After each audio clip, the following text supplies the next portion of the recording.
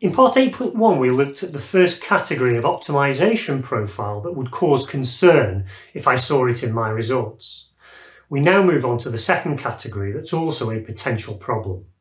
Now again, we have our preferred type of profile at the top, and underneath a far less desirable profile. But note how this does actually pass the rules of the previous test okay.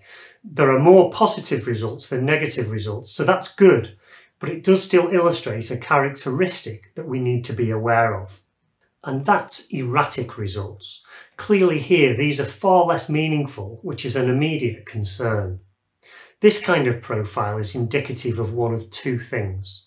The first is overfitting.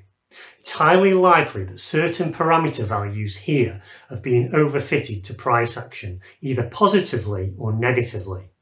Secondly, these kinds of erratic results are also often seen when the sample size or number of trades in the optimization is low.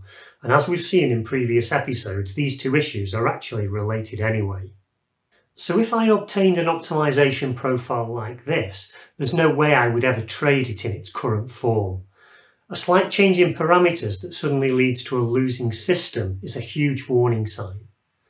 Now the trading strategy itself might actually turn out to be okay, because as we said, the profile does have a net positive performance overall.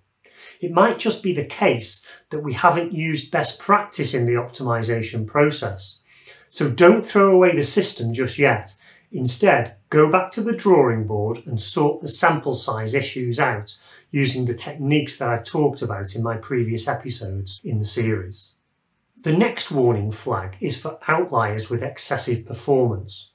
What you'll find is that this often occurs when the sample sizes for the parameter values at either edge of the profile are small, and it's often the case that these edge parameter values produce fewer trades. When this happens, it's much easier to get extreme levels of performance, both positive and negative, for these specific parameter values.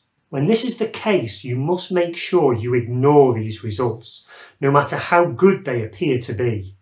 So you must never choose a value like the one selected here, even though its performance was the best. Instead, choose the value where the nearest neighbours are also good. Now what you can do is automatically exclude these results from the selection by eliminating any results with low sample sizes. And this is one of the things that I showed in episode 2 of my Advanced MQL Coding Techniques series. So check that out if you haven't already. I'll put a link to it in the description below. So up until now, we've only really considered an optimization profile for a single parameter. If we want to look at results from two parameters simultaneously, then we'll need to use a three-dimensional surface. And this is what I'll do in part 8.3. So click on the link here to go there now.